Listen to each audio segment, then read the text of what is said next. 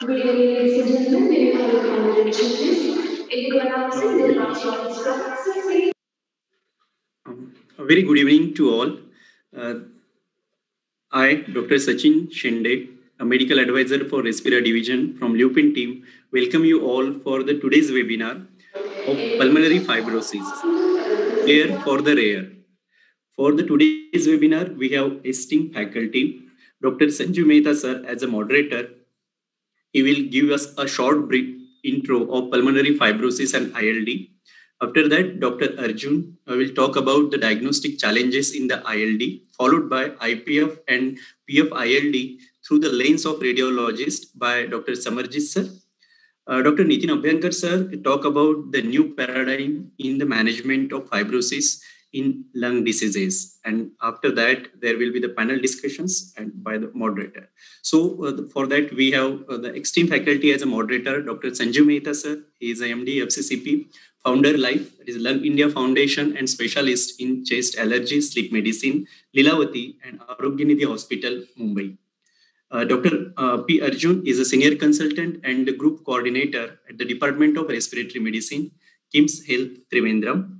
Dr. Nitin Abhyankar sir is a MD and ERS diplomate in the Department of Pulmonology Medicine. He is a course coordinator of respiratory in Pune Hospital Research Center, Pune. Dr. Samarjit sir is MD and senior consultant radiologist in the Department of CT MRI, Sri Gangaram Hospital, New Delhi. Dear faculty and dear all participants, we know that today's pandemic era, the expert opinion and the clinical expertise has a significant role, particularly for the new hypothesis generations. On the basis of that, we can further elongate it in clinical trial. After that, the clinical review, meta-analysis, and the guideline. Considering the today's scenario, the expert opinion with the today's faculty, find we a new hope in the lung fibrosis, particularly because of the COVID. With that brief introductions, it's my privilege to hand over the sessions to Dr. Sanjeev Mehta, sir, for further introductions. So over to you, sir. Hello. Hi. Good evening. First of all, welcome everybody. I'd like to extend a warm welcome to my dear friends in the faculty panel. I'd like to welcome my very good friends in Lupin, and above all the delegates who have chosen to log in today. We have a very fascinating program. I think what challenges every chest specialist anywhere in the world, and I think what makes you a good chest specialist is how you get your head around diagnosing and treating the most complicated thing, which is interstitial lung disease. And that's the focus of today's program. I'm very fortunate to have a wonderful faculty, and I think I will introduce them one by one. And as I go along, why don't I do one thing? I'll introduce a subject, and then as we come to each speaker, I'll introduce each speaker. Actually, most of the introduction has already been done by Dr. Shinde, so that has worked very well. Let me share my screen and then we'll go. And of course, I want to thank Lupin, above all, and Respiratory Division of Lupin for supporting this educational activity and for making it happen. I think we are at the cusp of something very exciting.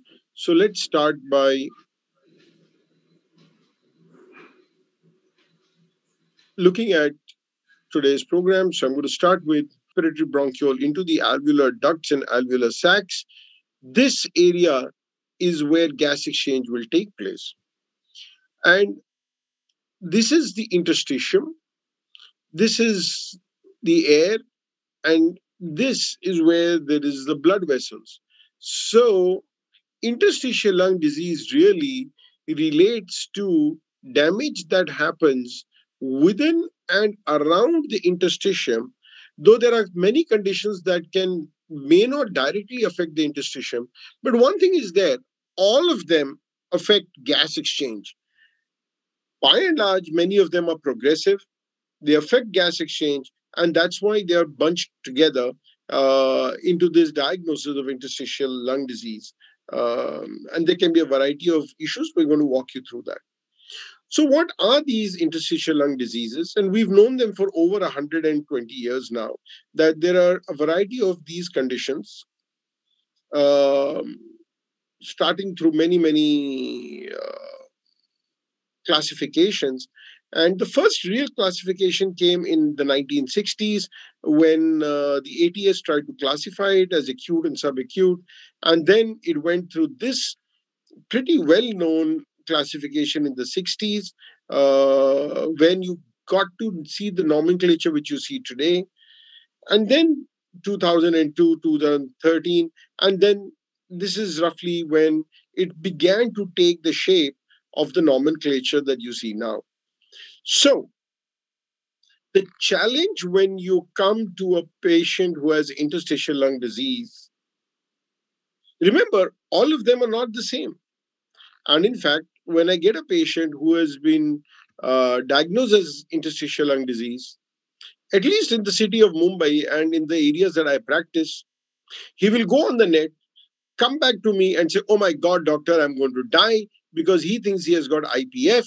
And I tell him, "You're suffering from acute, severe Googleitis because you've read Google, and the only thing that Google shows when you read ILD is IPF, and they think they're going to die." That, however, is not the case. When a patient comes to you and has problems in the lung, you're going to have to deal with a bunch of conditions. First of all, we have to exclude conditions which have known causes, such as occupation or drugs. And then the granulomatous diseases, such as sarcoidosis, HP, berylliosis. Now, all of them have much better prognosis. And because they have a known cause, they can be treated. Conditions which have a definite histological pattern. All of these are not that bad in terms of outcomes. And finally, and then we know what causes them. And finally, we have this group of idiopathic interstitial pneumonias, which are either called as either fall into the IPF group or in the non-IPF group, which is NSIP, RBILD, DIP. And some of this has changed. Uh, but the important bug over here is IPF, which is about 55% of the idiopathic pulmonary fibrosis.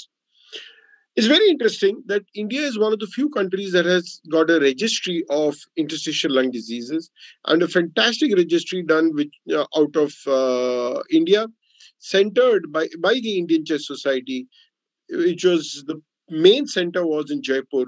In our Indian context, probably IPF is only about 13%.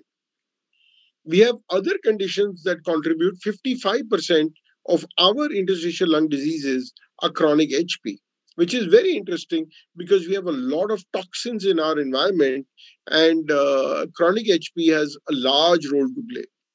Then we have connective tissue diseases, which is another very large number of patients. And then, of course, you have this subgroup of patients. So I'm sure my speakers are going to talk about it, but I want you to realize that when we talk of interstitial lung disease, they are a heterogeneous bunch of diseases characterized by low oxygen, damage at the interstitium, but having very different outcomes, very different prognosis, very different causes. Question is, will they all have the same treatment? And I'm sure Dr. Abhyankar will address some of this today as we go along. There's a new classification, and I'm not going to go into this because the rest of the speakers will do it. But remember, some go short term, some are progressive and long term, resulting in transplantation. So there's a whole heterogeneous bunch of conditions. Now, because they all affect the lung, the diagnosis is very challenging. But because they have different outcomes, the specific diagnosis is essential in the management. So now I think I will end over here, and with this, I'm going to segue to my first speaker, who's going to tell us all about the diagnostic challenges in dealing with these interstitial lung disease. So with that, I'd like to welcome and introduce Dr. Arjun. Dr. Arjun is chief of pulmonary at Thiruvananthapuram. Is it called Thiruvananthapuram or Trivandrum Medical College? He has special interest in a variety of respiratory disorders such as sleep and interstitial lung disease. He has a bunch of publications, I think at least 35. He's a speaker at national and international meetings. So, with those words, I would like Dr. Arjun to please take over and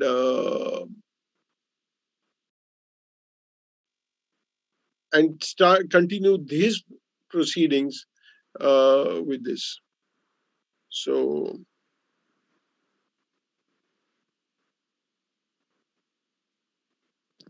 thank you, sir. Thank you for the nice words of introduction. Are my slides visible, sir? Yes, Dr. Arjun, it is. Yeah, yes, thank you. Yes. Let me thank Dr. Sanjeev Mehta and Lupin for having given me this opportunity to speak in this wonderful webinar today on interstitial lung disease. I have been tasked to talk about the diagnostic challenges in interstitial lung disease. Dr. Mehta has given us a wonderful introduction of the topic of interstitial lung disease.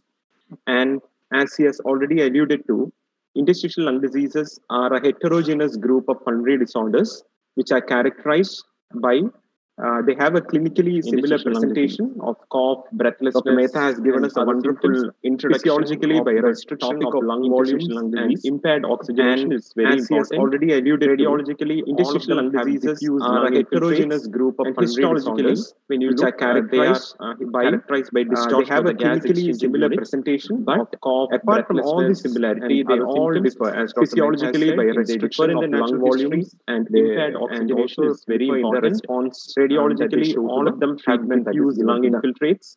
And histologically, the latest classification they are ILD characterized by distortion of the gas exchanging units. You have interstitial lung disease. Apart from all the similarity, they all differ, as Dr. Mehta has said, autoimmune differ in the natural interstitial lung diseases, and also pneumonitis, the response and other ILDs that they show to in the idiopathic interstitial pneumonias. You have a this is the latest classification starting from ILD as the most common one is which we usually see and talk about, which is classified into the idiopathic interstitial pneumonia along through autoimmune NSIP, interstitial diseases, hypersensitivity, pneumonitis, sarcoid, and other rarer forms like idiopathic interstitial pneumonia and idiopathic pleuropanic disorders, starting from the most common. And there is also another subgroup at the fag end, which are the classic unclassifiable idiopathic interstitial pneumonia, along through we are unable to classify them as to which subgroup pneumonia really belong to. Some rarer forms like idiopathic. Now, this is Shitu Singh's idiopathic interstitial lung disease, the India ILD registry, which there is also another subgroup at the fag end. It is a wonderful document which was published in the Blue Journal in 2000. And there is also another, what was very surprising in the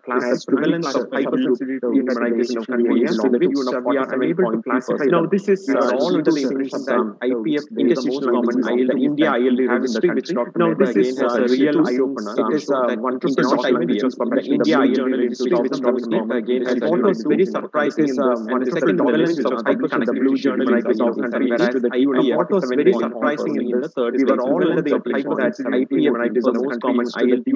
There is yet another study, but this was a real eye-opener. This IPF is not a common ILD study, in which they again looked into the real eye-opener and very surprisingly, for them, the most common interstitial disease was sarcoidosis to the tune of 13 points. Perhaps there might be a bit of bias here because there is another study national from our country again Center for Sarcoid and hence they might have a study in which they again looked into the spectrum of interstitial lung disease, and very surprisingly the second most common for them the most common interstitial lung disease was sarcoidosis to the tune of 42%.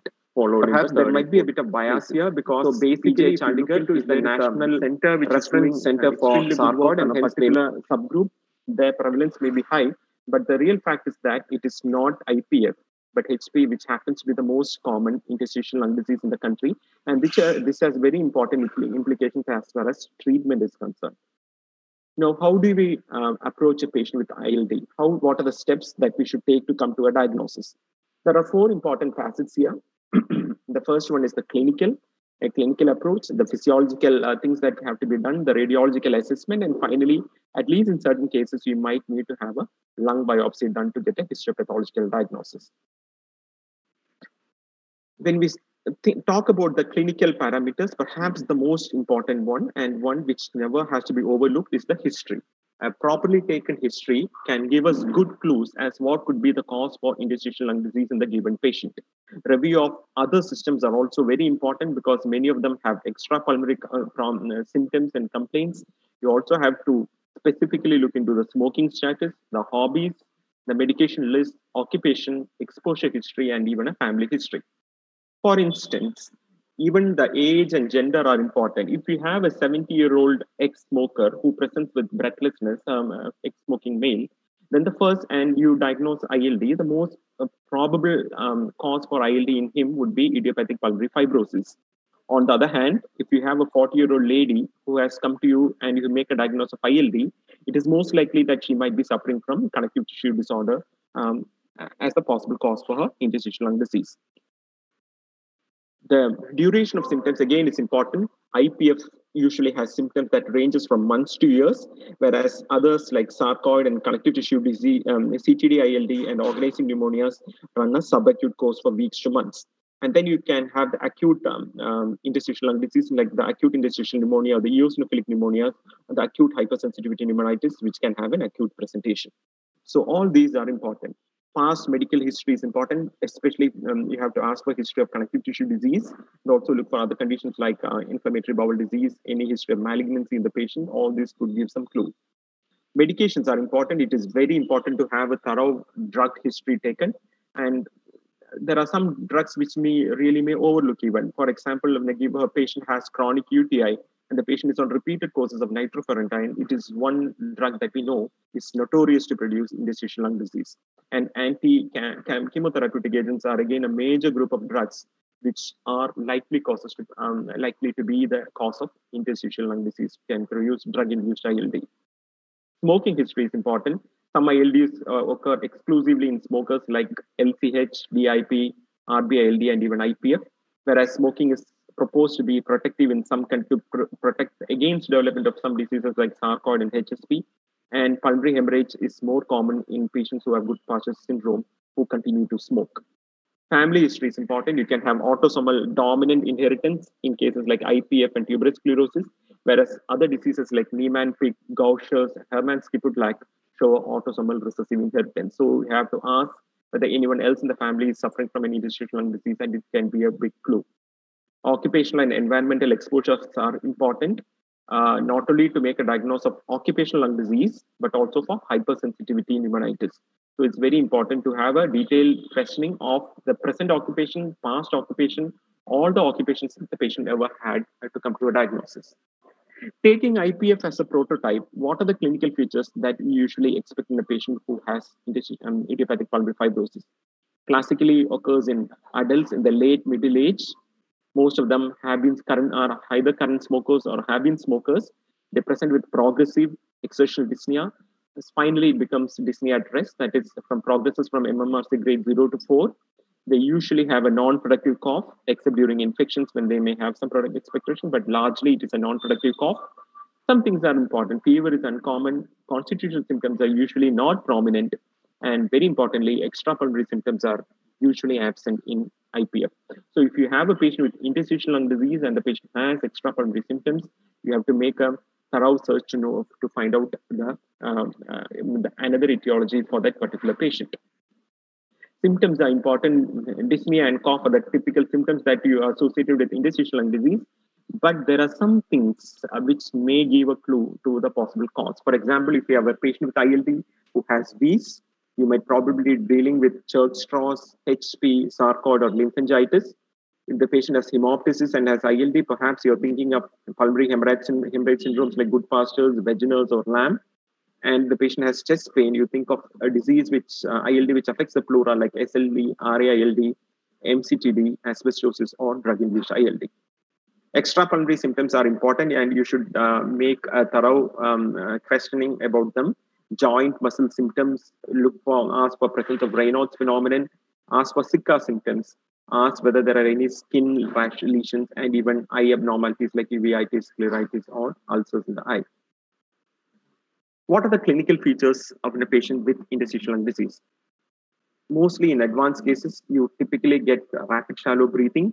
Clubbing is present in about 50% of patients. You get fine inspiratory crackles, initially which is basal and which is called Velcro crackles.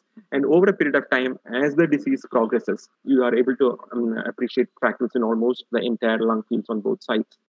Finally, the patients may develop respiratory failure with cyanosis, and patient will have evidence of pulmonary artery hypertension and corporal venenum also. Other thing to be kept in mind is that many of these patients have exacerbations, which are known to happen during the natural history of the disease.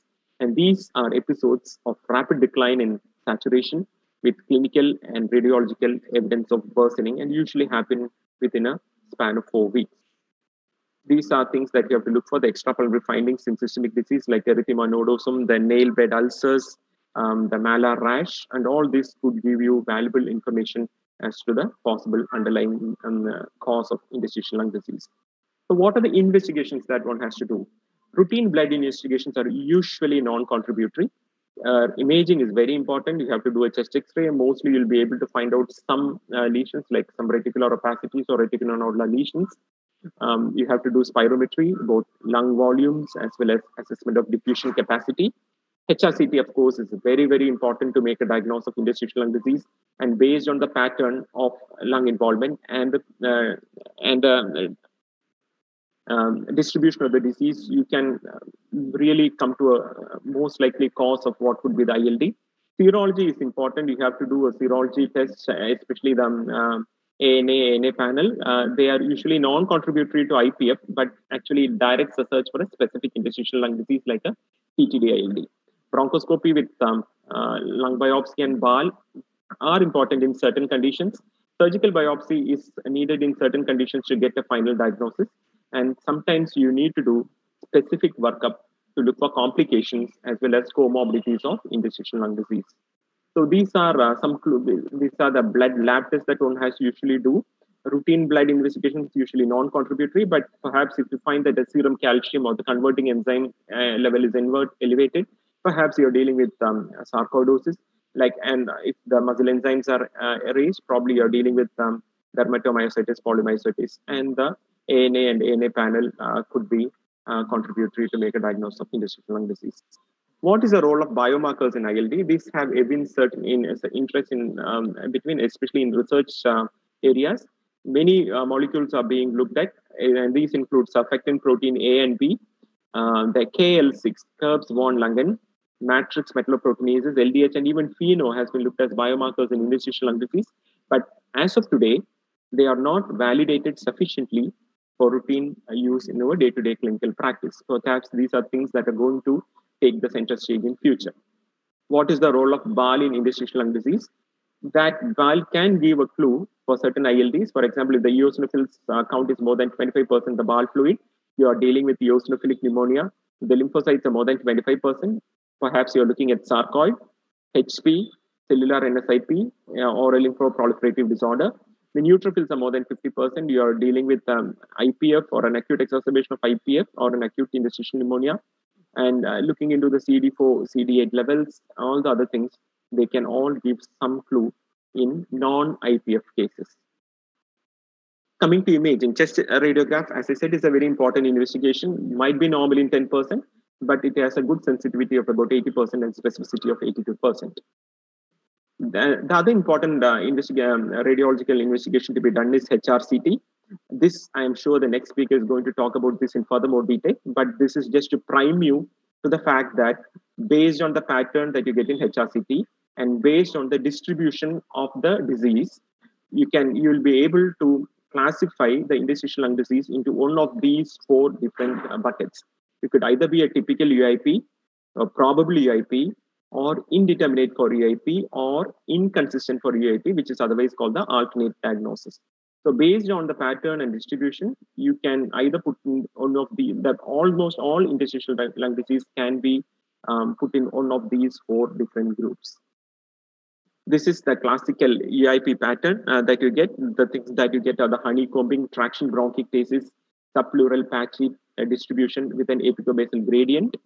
And in some cases, perhaps in the indeterminate pattern, you may need to do a lung biopsy to get a diagnosis. And combining both the histopathology and HRCT, in most cases, you might be able to know whether the patient really has IPF of whether it is possible that the patient could be having IPF, or you can also make sure that the patient does not have IPF at all, and it could be the interstitial lung diseases because of some other etiology.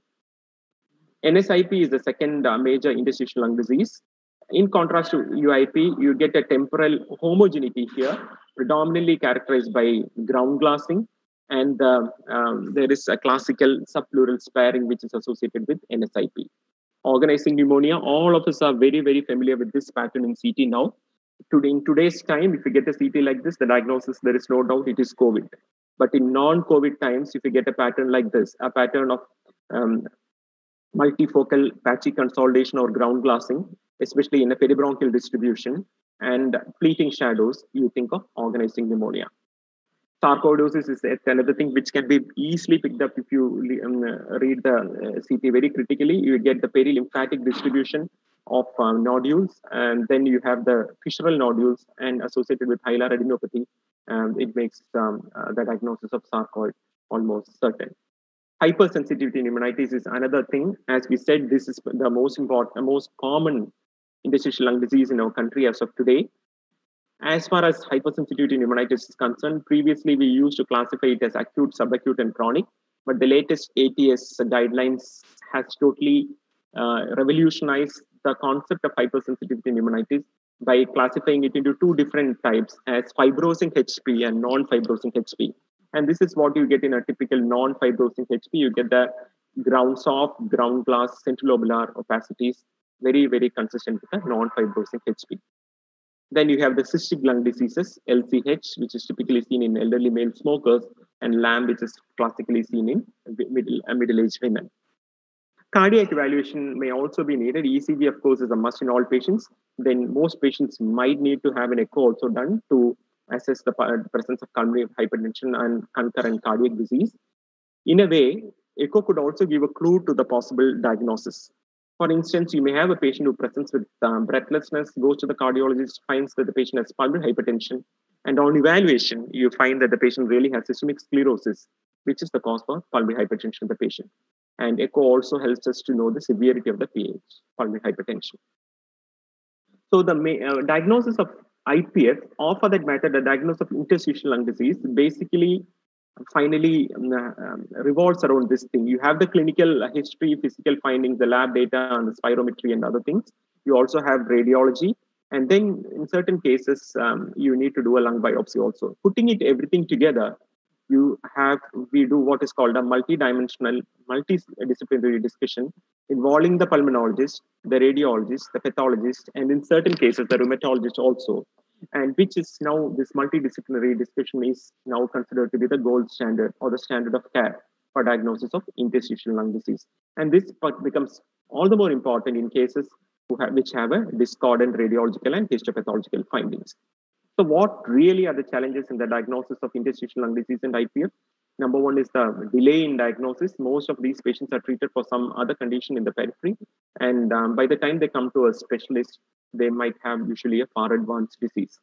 Ruling out other alternative diagnosis is very important, especially hypersensitivity pneumonitis, CTD-ILD, asbestosis, sarcoid.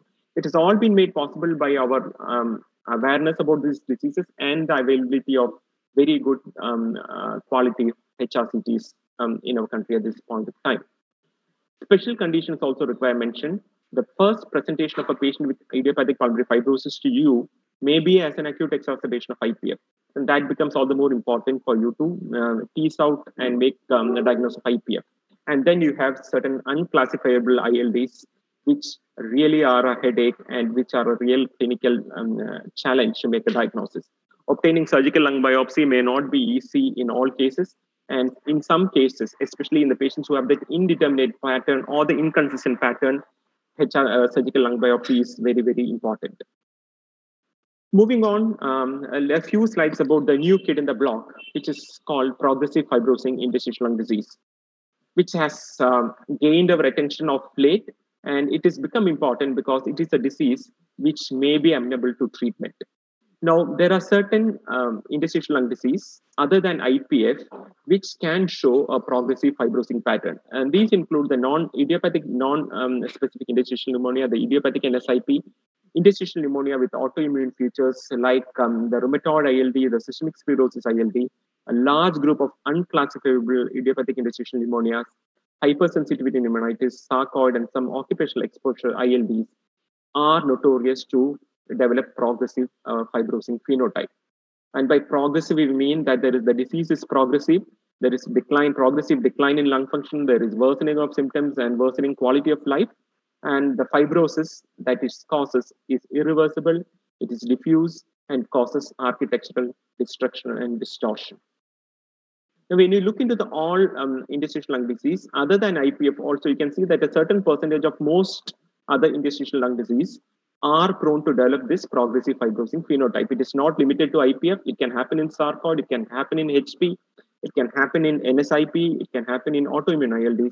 But some of them have a progressive fibrosing phenotype. And when you look into the all non-IPF interstitial lung disease, you find that about 18 to 32% of patients develop a progressive fibrosing phenotype. And the most common disease which has this tendency are the unclassifiable idiopathic interstitial pneumonias, followed closely by systemic sclerosis ILD, HP ILD, and HP and RA ILD. So these are perhaps the most common ones which can have a progressive fibrosing phenotype. And based on the based on the data from the InBuild as well as the Impulses trials, we can see that there's a steady decline in lung function in these patients, irrespective of the study in which they were enrolled and the way, irrespective of the pattern that they have. And this is looking into the decline in lung function by specific etiological cause. We find that in all these, if the patient develops a progressive fibrosing phenotype, there is for certain a decline in lung function in these patients. And how can we make a clinical diagnosis that this patient has a progressive fibrosing phenotype? There are a lot of things that you can look for. You can look into the decline in lung function based on FVC or DLCO. You can look into exercise capacity by the 6-minute walk distance. You can record the symptoms. You can look for worsening. You can look at the progressive serial CTs can be used. And you can also perhaps look into serum biomarkers, although they are not yet validated. But from a practical point of view, what we can use in the clinics are to use the inclusion criteria, the InBuild study, and with that, we can look into whether the patient is developing a progressive fibrosing phenotype. The criteria that we look for are like decline in FVC more than 10%, or a patient who has a decline in FVC between 5 to 10% with an increased extent of fibrosis in the CT, a decline in FVC of 5 to 10% with worsening respiratory symptoms or worsening symptoms and an increase in extent of fibrosis in HRCT. So these are things which will help us know by serially following up the patient whether the patient is developing a progressive fibrosing phenotype. So this is the flow chart as how to diagnose a progressive fibrosing phenotype. You basically look into the clinical, you do a comprehensive clinical evaluation, PFT, HRCT, serology, and bile and biopsy liquid.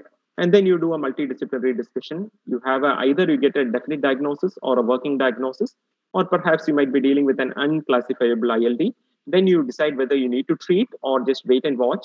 And if you're waiting and watching, you have to make sure that you follow up serially with spirometry, symptom assessment as well as HRCT to know whether there's a decline in lung function or worsening symptoms or increasing fibrosis.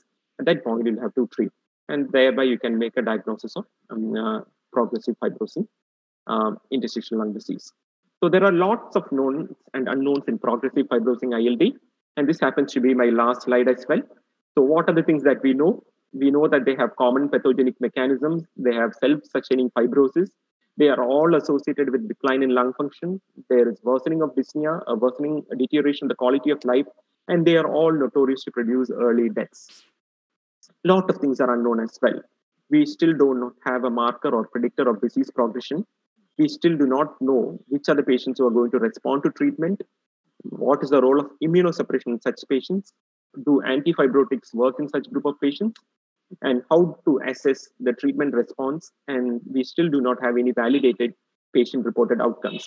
I am sure with the research that is going on in this field, with time, most of these unknowns will become really knowns, and thereby we will be able to improve the quality of life and provide better treatment to these patients who suffer from this particular phenotype of interstitial disease.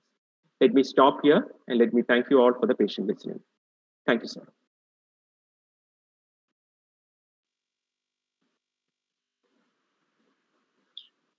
Thank you very much, Dr. Arjun. I think I don't know which is more remarkable, the fact that you were able to cover so much, so very well, or you could do that in such little time. So, what would normally be a 1.5 hour symposium, you've done fantastically well in 30 minutes. Thank you very much for that wonderful overview of a very complicated and a difficult topic. I'm sure the audience has benefited tremendously. Coming to the next part, as all of you could see, that from my presentation and from what Dr. Arjun has said, there is a whole lot of conditions which present with fibrosis. There's unfortunately approximately 30% of them which may be progressive.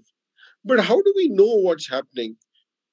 Our biggest tool, along with lung function testing, but for the follow up, but for the diagnosis, the most important tool that I think we have is CT scan. CT scan and radiology has made such a difference. We no longer have to do those biopsies anymore because the radiologists have gained tremendous insights, tremendous skills, and they will guide us, and our radiology will guide us in especially the diagnosis and also in follow up. So I think every one of us need to have a special knowledge of the CT scan and the imaging to help us get a handle on this. I'm privileged to invite to us Dr. Samarjit Singh Ghuman. Can I have Dr. Ghuman, please? So, Dr. Samarjit Singh Ghuman comes to us from the Sir Gangaram Hospital in Delhi. He's got special interest in hepatobiliary, liver transplant, and chest imaging. He's very respected. At this young age, he's section editor of the Journal of GI and Abdominal Radiology. He's the reviewer for Indian Journal of Radiology and Imaging and the Journal of Clinical Imaging. He's a joint secretary of the Indian Society of Gastrointestinal Abdominal Imaging. He's presented at national and international fora, and he's going to enlighten us today about the CT, about the radiology of interstitial lung disease. So may I invite Dr. Samarjit to please take the next talk and help us understand much better this very interesting concept of interstitial lung disease. So over to Dr. Ghuman. Thank you very much, sir, for that kind introduction. It's a privilege to be here with you on this forum, and I thank you very much for having me here. I hope you can see my screens, my slides right now. Yes, we can. Yes, they're very clear. Yeah. I'm just going to start with that now. So HRCT in IPF and PF-ILD, what is HRCT? So there is a lot of confusion even to my clinical colleagues. So all scans we do now with our 64 slice CTs or 128 slice or 256 CTs are high resolution scans. In the older times, our machines could not take the heat load of doing sub-millimeter scans. So we used to choose any 10 sections through the lung and go ahead and give you these really sharp images. Right now, all our scans are sub-millimeter scans. So ideally, all our CTs are high resolution or HRCTs. What is the protocol for a patient who has come for the first time to me for an HRCT? So what I will do is I will tell the patient to do a full inspiration and I will take a whole volume from the top of the lung to the bottom of the lung. So volume being that I scan the whole lung in one breath hold and I get data which I can manipulate in any way I want or reconstruct in any way I want. The other thing I would want him to do is do a full expiration, because as Dr. Arjun and Dr. Sanjeev Mehta have told us that hypersensitivity pneumonitis, the hallmark of which is air trapping, is better seen on the expiratory images. And then I may want to do a prone scan just at the bottom of the lung if I get some shadows like this or infiltrates like this to see whether they disappear or not. Because the patient lies down, you can get at the bottom of the lung some densities or opacities. If you have a patient who you think may have developed a pulmonary thromboembolism, you may want to do an angiography. So why is inspiration important, and how can we see whether we are in inspiration or not? If you see a round trachea like this, a well-expanded lung, you are in inspiration. If you see the trachea is collapsing like this, and you see that the pulmonary vasculature and the bronchi are getting collected, you are seeing an expiratory scan. And as you can see in the same patient, inspiration and expiration causes a lot of difference in visualizing the lung parenchyma. So what is a fibrosing ILD? That has already been covered by Dr. Arjun, and interstitial lung disease has been covered by him as well. But basically, the pathology is inflammation and or fibrosis of the lungs. And like Dr. Arjun told you, a subset of these patients will go ahead and deteriorate really fast, and they will progress. Their fibrosis will progress. So it will be a progressive fibrosing interstitial lung disease. IPF is the poster boy or the prototype of a progressive fibrosing ILD. There are other progressive fibrosing ILDs like IIPs, CTD-related ILDs, fibrotic chronic hypersensitivity pneumonitis, sarcoidosis, etc. Right? During most of our training, we learn to differentiate idiopathic pulmonary fibrosis or IPF from the other fibrosing lung diseases. Right? Because the treatment of two was supposed to be very different, and they were given different sets of drugs. Now, how do we decide that this is a fibrosing ILD and not just an alveolitis? So we look at four main things. We look at honeycombing, we look at traction bronchiectasis, traction means pulling, we look at volume loss, the lung sits down a little bit, and we see reticulation, which are these lines at the periphery of the lung. Right? So these are the four things we look at before we decide that we are looking at a fibrosing ILD. So when we do a fibrosing ILD, when the clinician sends them to us, either he sends it for a diagnosis. After diagnosis, he would like us to subclassify it into IPF, which is idiopathic pulmonary fibrosis, or non-idiopathic pulmonary fibrosis. Do you think it's an IPF? Do you think it's an HSP? Do you think it's an NSIP? So he expects a certain bit of subclassification. You can actually prognosticate these patients. So if you have a lot of honeycombing at initial presentation, for example, you have a bad prognosis. You can actually do HRCT scorings. There are lots of scoring systems out there. If you're into research, you have to rule out acute exacerbations.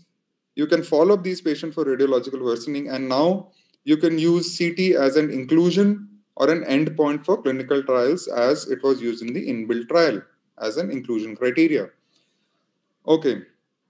So what is IPF? So we have done ILD. So we'll just look at a subset. What is IPF? It is a chronic progressive fibrosing interstitial pneumonia. It occurs in adults, and it involves only the lungs. And the most interesting or the most vital point is it should have no identifiable cause. Okay, so it is idiopathic. And what is UIP? So I was talking about IPF, now I'm talking about UIP. So how is this sudden jump from one three-letter word to another three-letter word? So UIP is what the pathologist and the radiologist see. IPF is what the pulmonologist diagnoses after he's gone through the clinical history and the clinical features and the blood tests of the patient. So UIP is the CT or pathological correlate of IPF. It is not a specific diagnosis. Radiologists and pathologists identify findings that indicate UIP. They do not make the diagnosis of IPF. They identify the pattern of UIP. So for me, if I'm diagnosing UIP, and the clinician finds that there is matching clinical ground, then we diagnose IPF. UIP can be seen in other fibrosing ILDs, which I will just show you. So the diagnosis of IPF, before 2011, there was another paper with major and minor criteria. Then in 2011, there were three main divisions when you looked at a CT. It was either a UIP pattern, or it was a possible UIP pattern, or it was inconsistent with an UIP pattern. Then in 2018, the ATS came out with another document, which I will talk about just now. And there was another white paper by the Fleischner Society. So these two were almost similar to each other, and they were the basis for diagnosing IPF or idiopathic or UIP on CT, which, like I told you, will be the basis for diagnosing IPF later on. So what changed? From UIP, it stayed at UIP. From possible, it became probable. So one of the things was, if I borrow 100 rupees from you and I say it is possible, I'll return it. You may not give me that 100 rupees, and I tell you I'll probably return it. You may find, yes, this guy is trustworthy, because probable has a more positive connotation. Also, if you have 4 categories in which to subcategorize patients, you are more confident, because anything which was not UIP or inconsistent or not totally inconsistent used to get lumped into possible UIP. Whereas here you have these 2 patterns in which you can go up from here or come down from here. So the diagnostic accuracy was supposed to increase, right? So these are the 3 pillars on which the diagnosis of IPF is based. As Dr. Arjun told you, there are clinical findings, there are CT findings, and there is pathology. On CT, you can have 4 major patterns. You can have the UIP pattern, which I say it is UIP, I'm confident, go ahead. Then I can say it's probably UIP, you may get your 100 rupees back. And it may be indeterminate for a UIP pattern, which means I don't know what it is, I'm not sure what it is. It could turn out to be UIP later on, it could turn out to be something else. And there is alternate diagnosis where I'm sure that no, this is not UIP, this is not going to turn out to be IPF, this is something else, right? So how do I diagnose UIP? What are the criteria for calling a CT UIP confidently? There should be a basal subpleural. That means towards the bottom of the lung and towards the margin of the lung should be the major involvement. It should be heterogeneous. The lung should look different at different parts. There should be something called honeycombing definitely present. And then you can have reticular opacities, which we saw, and traction bronchiectasis and bronchiectasis, which I will just show you. In probable UIP, you have all of these, but you do not have honeycombing. Honeycombing is absent. In indeterminate, if you ask the ATS people, they want it to be basal and subpleural. If you ask the Fleischner people, they say it can be anywhere, but you just have subtle reticulation and you do not know what is going to happen to this later on. In alternative diagnosis, you have everything which doesn't fit into this. This was basal, that is upper.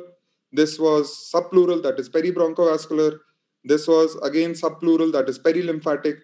You want to see cysts, you want to see consolidation, nodules, extensive ground glassing, mosaic attenuation. All of these will tell you this is not an IPF or this is not a UIP pattern.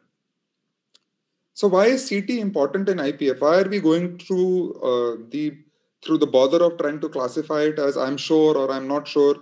Because as Dr. Arjun told you, you may require histological proof, and to undergo lung biopsy for sick patients, for old patients, is not without complications. So if I say to Dr. Sanjeev or Dr. Arjun that I am seeing an HRCT pattern of UIP, then he looks at the clinical and he says, yeah, I cannot see anything else. He need not do anything else. He need not do a BAL, he need not do a lung biopsy, and he need not do a TBLB. He need not do anything. He can diagnose IPF confidently and start treating the patient. The Fleischner Society goes one step forward. It says not only can you do it when you diagnose IPF, when you say it is probable UIP, even then you can diagnose IPF. So the ATS says that only when you are sure it is UIP, you go ahead and treat for IPF. And the Fleischner people say that even when you say it is probable, it is as good as saying up to 90% of these patients will turn out to have an IPF. Just to show you what a typical IPF looks like, UIP looks like. I keep getting confused in those because you have to remember this is what the radiologist says. He will call it a UIP pattern, which may be there in IPF or other diseases, and the clinical side will diagnose the IPF. So basal means towards the bottom of the lung. You can see the involvement is more towards the bottom, although there is some anterior involvement. Subpleural, again, towards the periphery of the lung. You see honeycombing, which is these multiple cysts, which look like the hexagonal holes which you see in a honeycomb.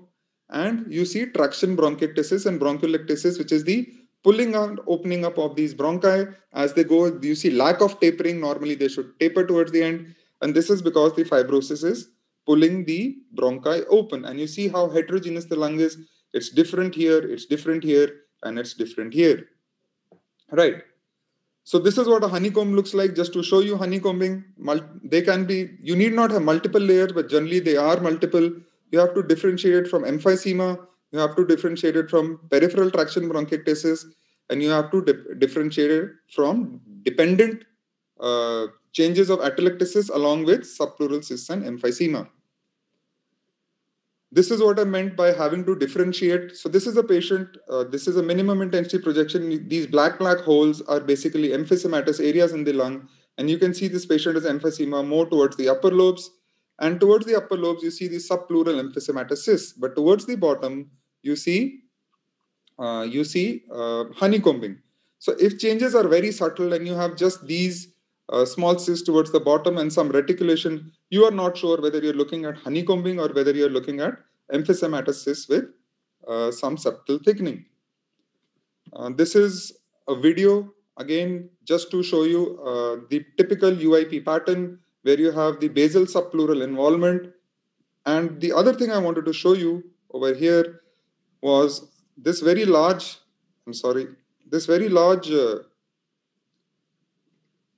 hiatus hernia which this patient has, and gastroesophageal reflux disease has been, that's a very large hiatus hernia this patient has, and GERD has been often associated with lung fibrosis and the UIP pattern, and you can see these cysts and more of them as we go towards the bottom.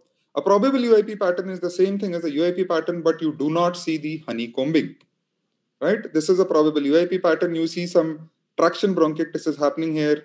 You see some reticulation, and now you're confused about whether these are honeycombs or there are traction bronchiectasis. But if you look closely, you should be able to see the linearity of these cystic areas at the lung bases. Again, just to show you honeycombing towards the lung bases over here. And over here, there is only a single layer, and you can see irregular bronchi branching, and these are traction. This is traction bronchiectasis.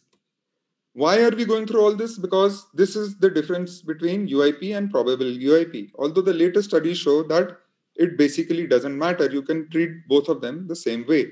Again, just to show you traction bronchiectasis happening towards the periphery of the lung. Now, what about ground glassing? If the ground glassing occurs in the areas of fibrosis, it is probably related to the fibrosis itself. You should not see ground glassing away from the large areas of ground glassing, away from the areas of fibrosis. If you see that, you're either dealing with an acute exacerbation or you are dealing with a different pathology. Again, just to show you the non-tapering or traction bronchiectasis. So we looked at traction bronchiectasis, we looked at honeycombing, reticulation, and now we know how to diagnose the fibrosing lung disease. What is indeterminate? So indeterminate is these kind of subtle reticulations which do not go away even when you put the patient prone. And like I told you, I do not know what is going to happen to these patients when they are on follow-up, what is going to happen. So there are a lot of pitfalls in calling UIP or not calling UIP. So mosaic attenuation is one of the things which I look at and I say, oh, this might not be UIP. This may be a chronic hypersensitivity pneumonitis. But a lot of patients who have mosaic attenuation later have a final diagnosis of IPF. All right. So that is one of the places where we get stuck. Again, honeycombing is one of the places where we get stuck. And all patients who have an IPF may not have a CT pattern of UIP. So these are things we have to keep in mind. Now, what about other fibrosing ILDs? We looked at IPF, right? Now we have diagnosed IPF, UIP. So once you have the UIP pattern, you say, right, this is probably going to be, Dr. Mehta will do his test and will probably say, no, this is going to be an IPF, and he will treat accordingly. But other fibrosing ILDs which we looked at, so let's look at this patient. So this is a 56-year-old female with joint pain.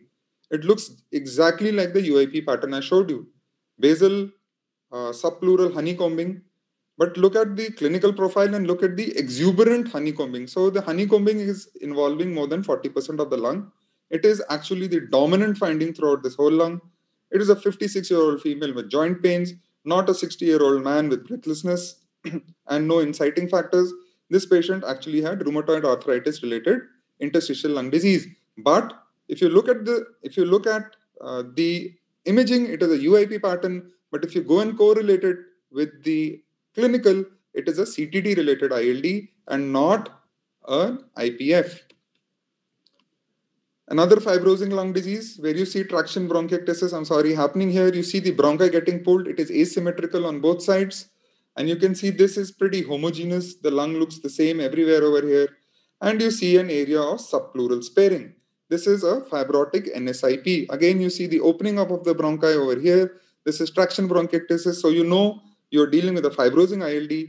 But are you dealing with a UIP pattern? No, you are not, because there is subpleural sparing and the dominant involvement is not heterogeneous, it is pretty homogeneous, and this was a fibrotic NSIP. Again, you look at what you feel may be a UIP pattern, but there are certain things that set apart what looks like a UIP pattern from UIP pattern in IPF from UIP pattern in connective tissue disease-related ILD. One is this exuberant honeycombing, which we have already looked at. So if you have honeycombing, which involves more than 40% of the lung, you need to think I may be looking at a CTD-related ILD. Another thing is this sharp margin which you see, which is known as the straight line sign or the straight corner sign, where if you get this straight line sign right at the bottom and just sits at the bottom, you need to evaluate the patient for an connective tissue CTD-related or connective tissue disorder-related ILD, particularly if it is a woman. The other thing is the four corner sign, where you have fibrosis involving the upper anterior and the posterior inferior margin of the lungs. And these three signs are pointers towards the fact that this may not be an idiopathic disease. It may be a connective tissue disorder related interstitial lung disease, right?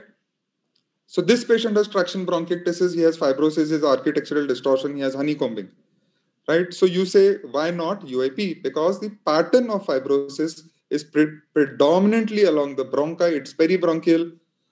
The fibrosis and the traction bronchiectasis is more anterior and very little involvement towards the posterior subpleural region. So even though this patient has bronchiectasis and what looks like honeycombing anteriorly, we do not call it a UIP pattern because it does not fit into our 4 criteria. Another patient, okay, so we have fibrotic areas here. We have some pulling. You can see that this is getting pulled. The fissure is getting pulled up because there is fibrosis. There is some opening up of the bronchi. And what you also see is that the fibrosis is predominantly peribronchial over here as well. And you also see areas of bright lung and areas of dark lung in a lobular pattern. This lobular pattern is fairly suggestive of a fibrotic hypersensitivity pneumonitis, which, as Dr. Mehta told us, is the most common fibrosing ILD in India, and in our practice is also the most common fibrosing ILD. Esophageal dilatation is a pointer towards scleroderma related ILD or even mixed connective tissue disease related ILD. And when we look at this, we generally know we are looking at a CTD related ILD. And the other findings in the lung, you see some traction bronchiectasis, you see some ground glassing, and these are all findings which are suggestive of ILD. And remember, these are traction bronchiectasis, this is not honeycombing. We should not see significant ground glassing away from the areas of fibrosis if we want to call it UIP pattern. So this is not UIP pattern, this is a connective tissue disease related ILD. Moving on to CTs in progressive fibrosing ILDs. Like Dr. Arjun told us, these patients will go on to have a bad clinical outcome. They will go on and deteriorate clinically. So what will CT do? What can CT do in these cases? Does it have a role? So this is a paper which has suggested definitions of progressive fibrosis in clinical practice.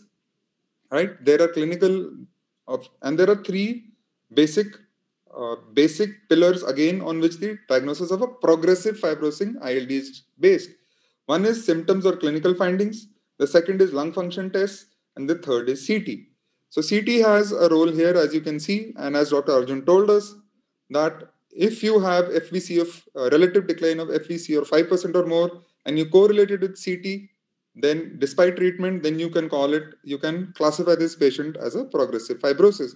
And similarly, progressive symptoms with increased fibrosis on HRCT again classifies these patients into progressive fibrosing interstitial lung disease. This was the inbuilt trial. This was the criteria in the inbuilt trial for accepting a patient into the study. And again, you can see HRCT was used as one of the defining criteria for inclusion, or one of the inclusion criteria for this trial. So CT definitely, other than the fact that other than the topics we have discussed earlier in CT, does have a role in PF-ILD as well. CT can, how do you look at progression in PF-ILD? There are lots of ways to do that. The easiest way is just to put the CT at progressive CTs at the same position, at predefined positions, and try and look at what is happening to the lung over there. So look at this portion of the lung posteriorly. This was fine. This now has developed fibrosis, traction bronchiectasis, and honeycombing. So definite progression, and then 12 months later, there is again progression of disease. You can see this portion, which was fine, has now progressed. Similarly, towards the lower lungs, you can see that there is progression of the disease even along the fissures over here and towards the posterior aspects of the lung. So CT can tell you progression. Pretty simple to do it. Just scan the patient and put it up at the same level. So now what are future directions? So maybe Dr. Mehta or Dr. Arjun don't want to spend time looking at all of these scans and sitting with radiologists and comparing them. Already we have automated quantification of lung fibrosis. We have machine learning coming in, where you just feed your scan. First, you teach the machine how to look at fibrosis, and you then feed your scan into the machine, and then it will spit out the amount of fibrosis that this patient has and whether it has increased or decreased. There are still some problems with machine learning. It is not able to differentiate atelectasis from fibrosis sometimes, but I'm sure in the coming years or coming months, it will become much better at catching this and giving you a more accurate reading. So in conclusion, HRCT has assumed an important position in the diagnosis of IPF, and typical CT findings in the correct clinical context will obviate the need for biopsy, and you can just go ahead and treat the patient. We can easily diagnose fibrotic features in other fibrotic ILDs. We may help to prognosticate non-IPF ILDs.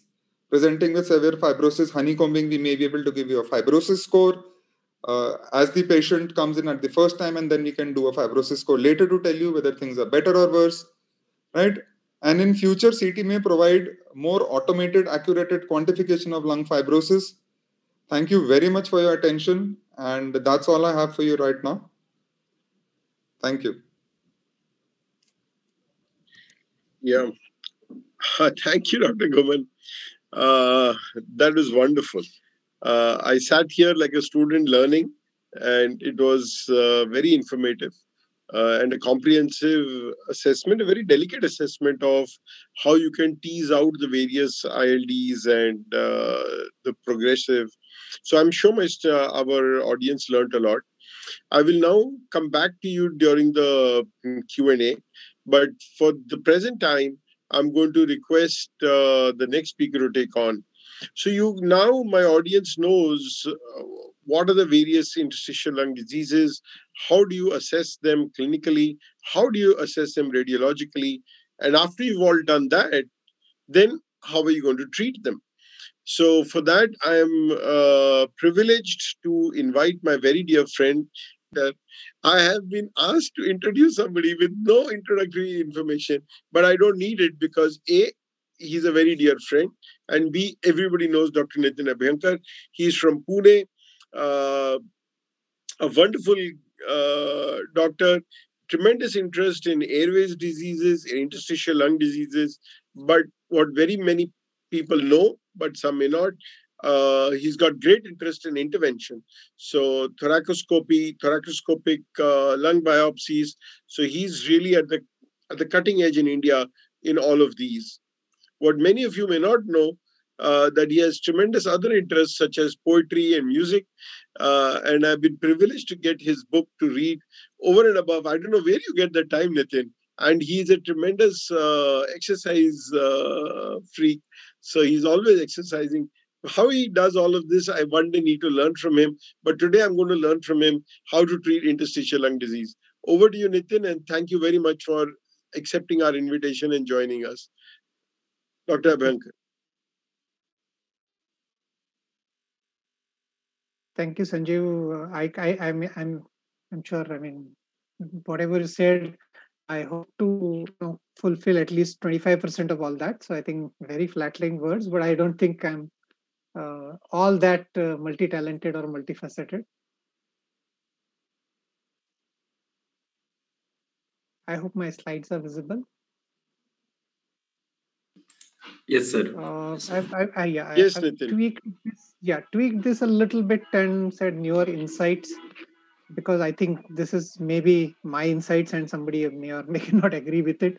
So, and I also tried to add a little bit of PF-ILD, that is along with IPF. So I think these two things which you'll look into it, my talk is not really going to be comprehensive in the truest sense.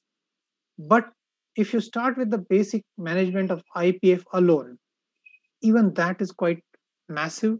And most of the treatment, of course, if I have a disease like sarcoidosis, the management is different.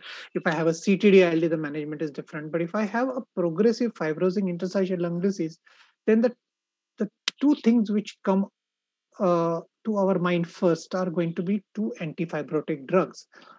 Uh, we had, and apart from that, I mean, let me finish the other things first. Of course, you have to manage comorbidities. For example, somebody having a GERD, you have to do that, and there are a lot of data on that. Even a surgical correction, there is research work going on that.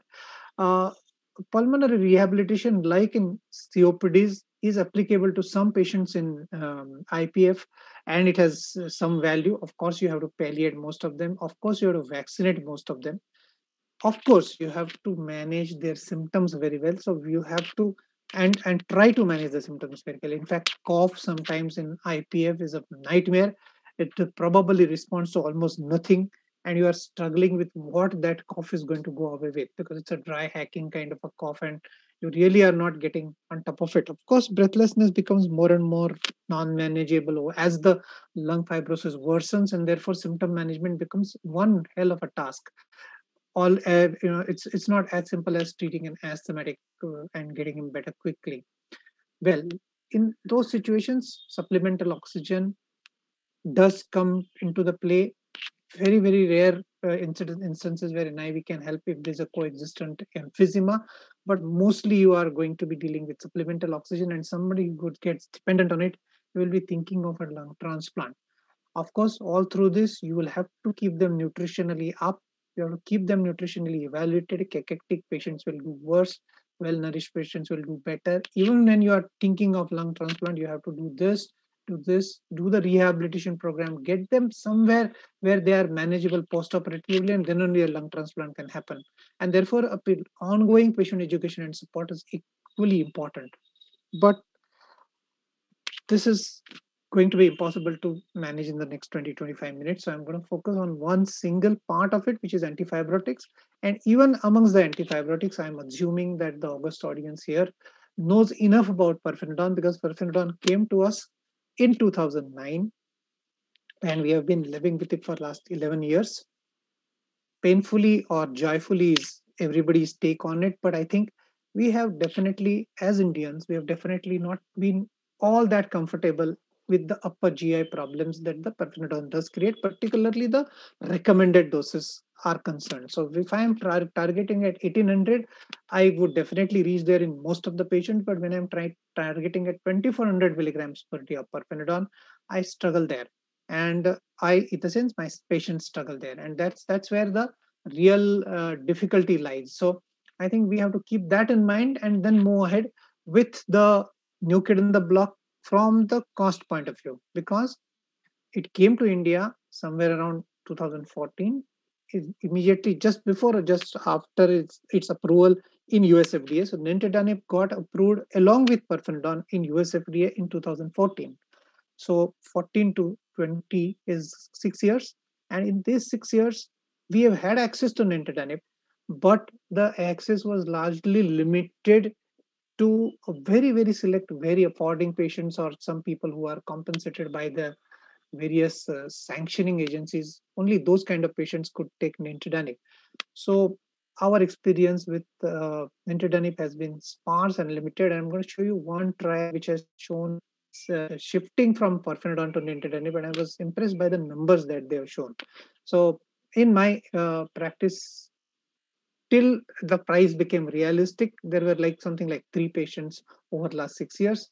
And then all of a sudden, last 1.5 month, it's off patent. It's been marketed by multiple companies. This is, let me confess, this is my 4th seminar that I'm attending. The first one to learn, and then the 3 I'm disseminating in different platforms and different contexts. So let me confess that my talk will focus on nintedanib and its comparative analysis with pirfenidone, because these are the two antifibrotics that we are going to deal with for some time. Of course, before I go into the pirfenidone and nintedanib, I wouldn't say an argument, because they each of them have their own advantages and disadvantages, and we'll sort that out. But there are a lot of therapies which have been found to be potentially harmful. For example, ambrisentan. For example, the triple therapy that was given with IPF, which was prednisolone, azathioprine, and acetylcysteine, for example, warfarin, for example, everolimus, all these were found to be potentially harmful. So you are discouraged from using them.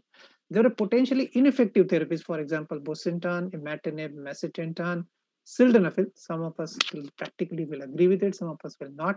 And acetylcysteine, all of these were potentially ineffective therapies. So I think what has been cleared by the FDA, particularly the US FDA, and all over many FDAs, the European FDA as well, are pirfenidone and nintedanib. We are re-looking at nintedanib now all of a sudden, because we were convinced that it's a good drug. We were convinced that it is as good as pirfenidone, if not better. But the cost was completely a factor, and therefore it was kept on a back burner kind of a thing for a very, very long time. And now all of a sudden, our interest in it has got reignited because it has become cost sensible. And what I mean by that is the typical monthly therapy, which would be maybe say 6,000, 6,500 for pirfenidone. If the correct doses are used, would be even a little cheaper with nintedanib. It will be around 5,400, something in that range. So I think and of course that will keep probably coming down with more companies and more Indian farmers marketing this product. So I think that's going to be an interesting territory. So we start with nintedanib, and I'll keep going back to pirfenidone because as a comparator, as well as something which has still some, or I would say substantial number of value there. So inhibition, it inhibits the activation of the signaling pathways involved in the pathogenesis of IPF. It inhibits proliferation of migration of fibroblasts, myofibroblasts, with a reduction in the synthesis and deposition of extracellular matrix in the lung. And these are the sites where it acts. So that's what we are looking at. Its primary indication, or rather the approved indications, are definitely 2. And then we have some extended indications, as we would touch upon with the PF-ILD concept. So for treatment of idiopathic pulmonary fibrosis, it's a definite yes there.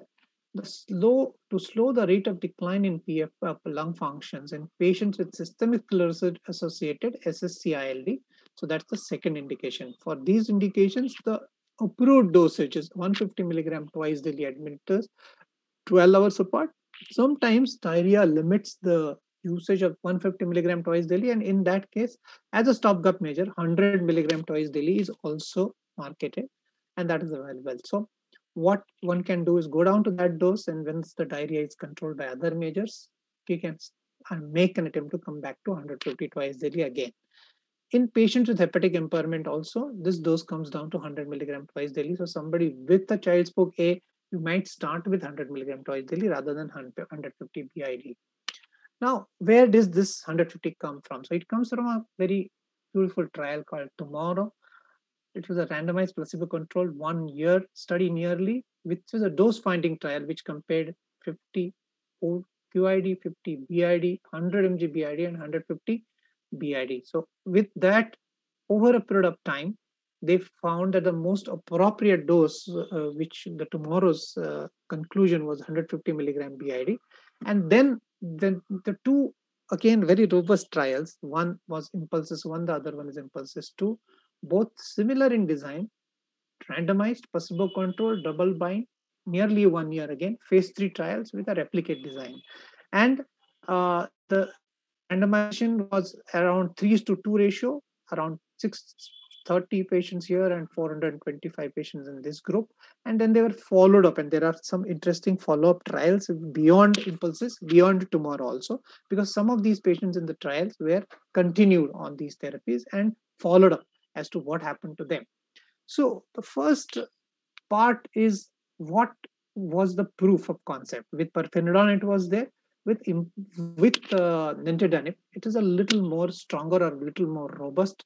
That impulses 1, impulse 2 both showed that as compared to the placebo, and when you are not giving anything, or the drop in the annual rate is, if it was say for example 240 with here, it was less than 50%. So approximately 50% reduction in the drop in the FVC was seen in tomorrow, in impulses 2 and impulses 1, all the trials, and that was substantial with a statistical significance. And that's something which is the sort of a proof of concept that these drugs work. Because very importantly, it's important for us to be sure that these drugs work, pirfenidone as well as nintedanib, because the patient is not going to experience anything.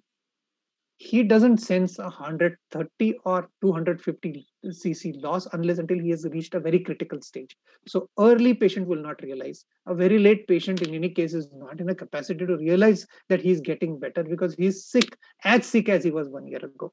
And therefore, this concept of starting these patients early on correct therapy and continuing has to go with a lot of counseling. And therefore, the counseling part, it will be very, very relevant to talk about that in both the context of both the antifibrotics, pirfenidone or nintedanib. And you have to be, whatever you are prescribing needs to be backed up by a robust counseling, telling them not to expect dramatic improvement. And we'll touch upon whether some of these are actually shown some improvement towards the end of these slides, because some interesting trials are there in that regard. But largely speaking, what we are expecting is we are expecting a decline in the deterioration by around 50% per year. And if that is something which is good enough for us to get convinced, then only we are able to convince our patients about it. This point in time, it's not a recommendation where we'll say we'll compel the patient to take a particular drug for and as an antifibrotic. So we are supposed to open-ended, we enter into the discussion with this patient and offer both or one or whatever is our choice at that point in time, and then make the patient make a sensible choice about using them, knowing well what the limitations and what the advantages of taking these are. Most of the patients will listen to us, but at the same time, this is not like what we are going to prescribe for, say, a course of Augmentin or whatever, straightforward course of pulmonary tuberculosis, a standard guideline, the recommended use, and it's more or less mandatory on the patients to take it. Whereas here it is not the story. Antifibrotics are not that well validated to be compelled, though the efficacy is pretty good and it is impressive. In addition, nintedanib demonstrated significant reductions in the risk of acute IPF exacerbations in both impulses 1 and tomorrow trial. So, impulses 2 and tomorrow trial. So, impulses 1 was a little ambivalent about the exacerbations, but in impulses 2, both the arms separated well. And even in tomorrow trials, there were a clear difference, which was statistically significant. And therefore, this is something which adds a lot of value over and above pirfenidone does, because pirfenidone has not been demonstrated to reduce the risk of reduction in acute IPF exacerbations. And all of us know that IPF exacerbations are associated with as high as a 90% mortality in some situations. And therefore, they are a dreaded complication, which sometimes just makes a patient of IPF suddenly worse, and maybe it could be fatal in one of these exacerbations. So I think nintedanib has some action. We have been watching this with great deal of interest, but with the kind of a cost structure which was associated with nearly ₹1.5 lakh a year, or even in a concessional price around 65,000 rupees a year, very few people could afford it. Today, we are able to put more patients, I wouldn't say all patients, but more patients on nintedanib in a substantial large number of patients with IPF, and we'll come to the PF-ILD very soon. So nintedanib also consistently demonstrated a favorable trend in the all-cause mortality. This is not statistical significance, but a trend which is worth noting that almost in all the arms, all-cause mortality, impulses 1 is more in the placebo groups always and less in the nintedanib groups. Deaths due to respiratory causes, again, similarly reduced considerably, and on treatment deaths also considerably less in impulses 1 and impulses 2. So I think though the statistical significance is not very robust because the number of patients keep dwindling here, but at the same time, there is a favorable trend in all-cause mortality. So there could be a factor which will be proven in near future or distant future, but at the point in time, we can notice the trend and possibly pass that information on to the patient as well. What were the adverse events that people came across? The commonest of them, of course, was diarrhea, which was there mild to moderate in intensity, and it actually led to premature discontinuation of the study medication in less than 5% of the patient, but that was still an important side effect. And we have to keep that in mind that people will get diarrhea, and therefore that 100 milligram twice daily dose is there as a backup plan or a plan B in that situation. So in pooled analysis of these impulses and tomorrow trials, there was a consistent treatment effect. The adjusted annual rate of decline we have seen was less than half as compared to the placebo. A significant reduction in the acute IPF exacerbation. So this slide summarizes what is good related to it. And there is a trend towards reduction in the risk of all cause and the respiratory mortality, and a significant reduction in the risk of on-treatment mortality. Here, the statistical significance was reached in risk on-treatment mortality was concerned. So I think that is something worth keeping in mind. And then this particular advantage or findings were reproduced across number of subgroup analysis, whether it is sex-based, whether it is Asian versus white, whether it is elderly versus little younger, whether people were smokers, current, former or not, whether there was an emphysema present or not, and various thresholds of lung function. So all these subgroup analysis more or less were in favor of using nintedanib rather than not using it. We come to the second disorder for which it is already having a US FDA approval, that is SCC-ILD, chronic connective tissue disease characterized by progressive fibrosis, endothelial dysfunction resulting in a small vessel vasculopathy, fibroblast dysfunction, and a resultant excessive collagen production and fibrosis and immunological abnormalities.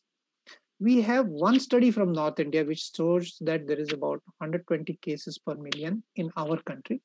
Lung involvement accounts for significant morbidity and is a leading cause of mortality in patients with systemic sclerosis. So if we are encountering a patient with systemic sclerosis, and this is the first or the landmark trial so-called census, where patient who had systemic sclerosis and HRCT scans showing fibrosis affecting at least 10% of the lungs were included.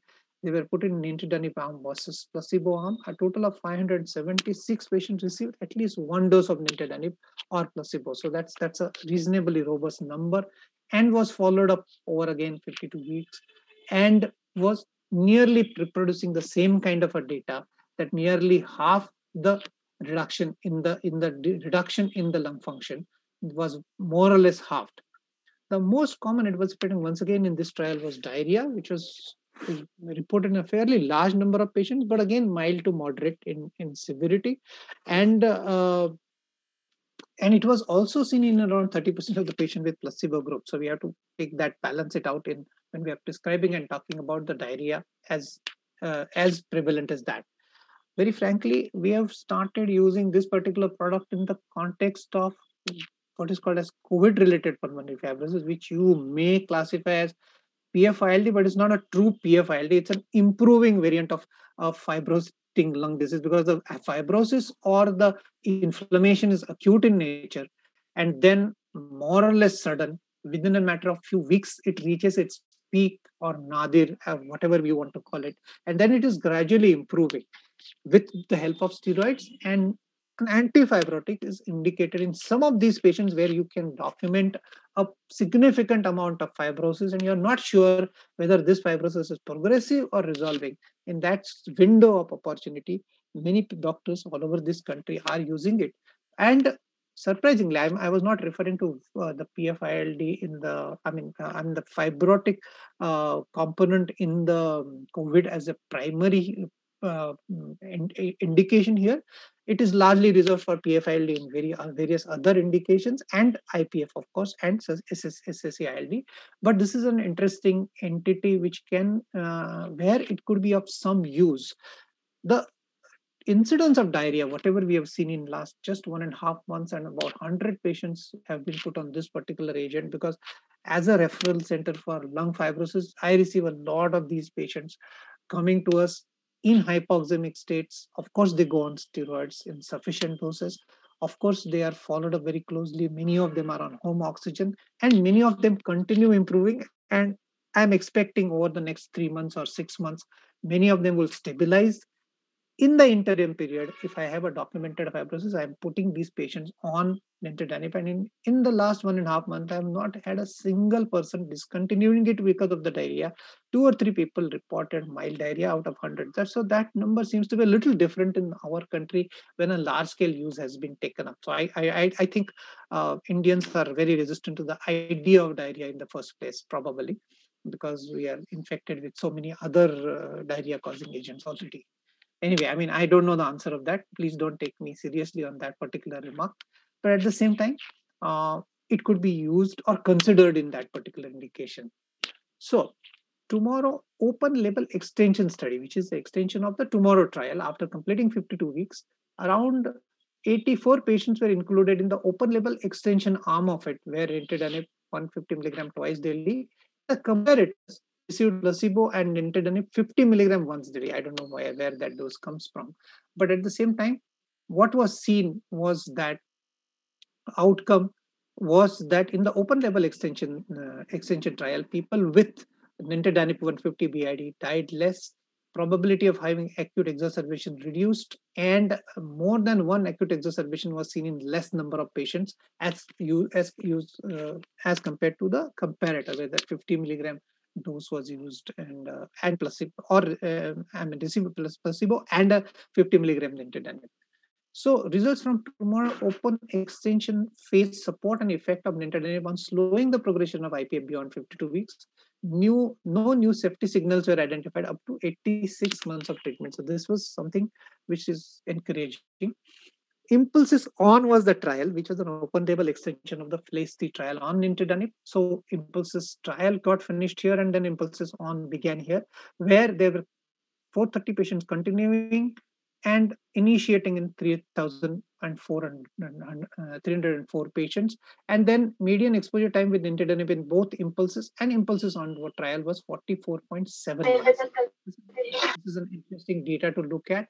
Once again, diarrhea was the most commonly encountered nemesis as regards this drug goes. It's upper GI problems with pirfenidone. Is the lower GI or the diarrhea is the most frequent side effect of the nintedanib.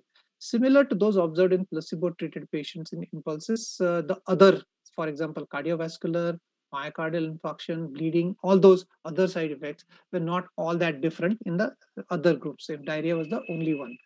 The change in FVC, the mean change in FVC for baseline was substantial when we looked at nintedanib as compared to the placebo. And in the nintedanib continued group, of course, it was going to do better because they had received 1 year of nintedanib in advance, and those which were initiated nintedanib later on, of course, it was going to be a little different, but still there was a substantial adjusted annual rate of decline in FVC was little better in the terms of people who received nintedanib even in the later group. Effect of nintedanib on slowing the progression of IPF persist beyond 4 years was their conclusion, and continued treatment with nintedanib had a manageable safety and tolerability profile with no new safety signals which are identified. Of course, you have to remember, when we are doing this kind of a trial of extension into 5 years old, you have to try and remember how many of your IPF patients are alive at the end of between 2 to 5 years. Untreated, they would be probably dead before all this. I'm sure if they were on our triple therapy from the Royal Brompton, many of them would be actually dead because of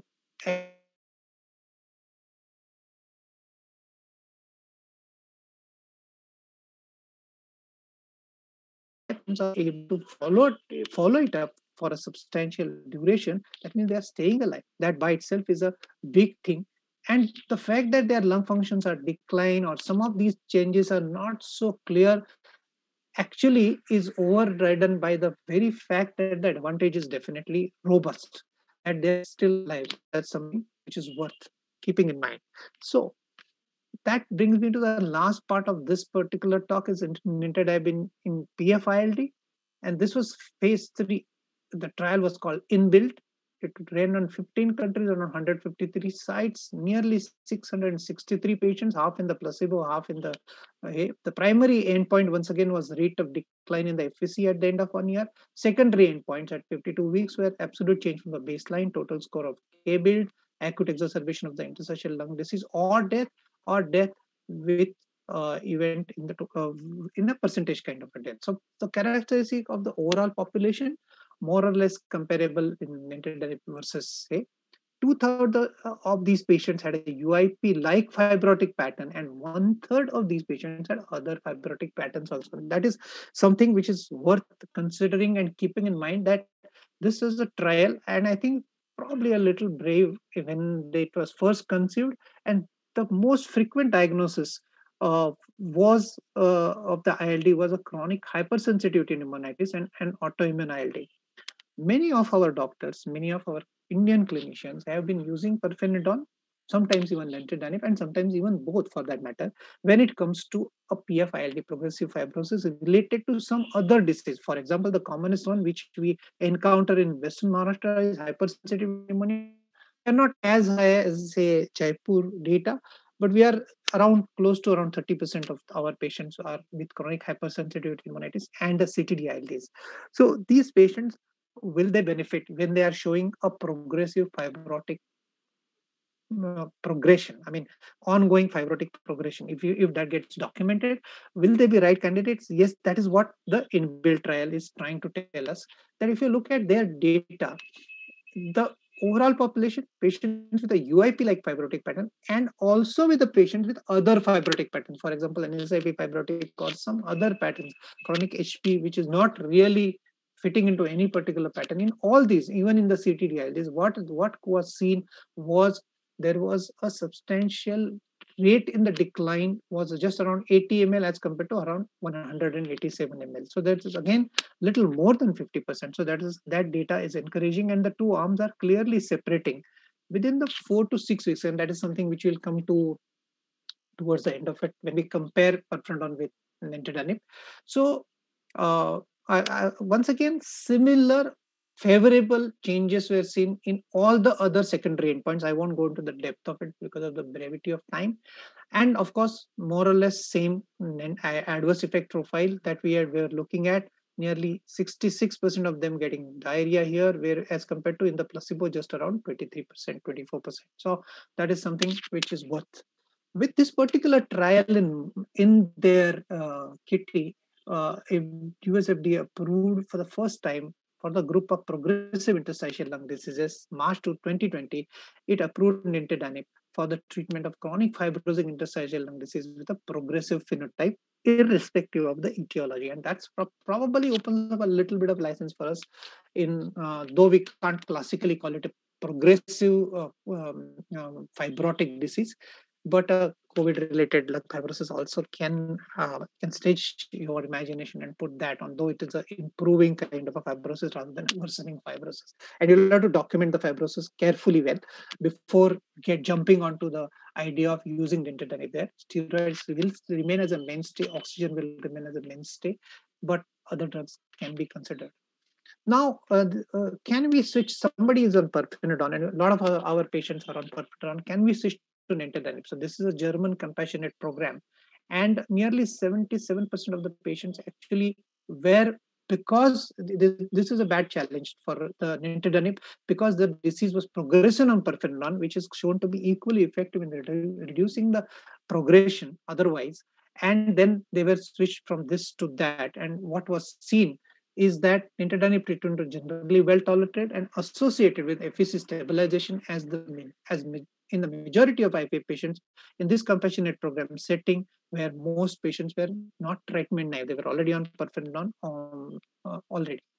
Now, this is again a German study, and nearly half of the patients in the German program already had received pirfenidone and then went on to nintedanib.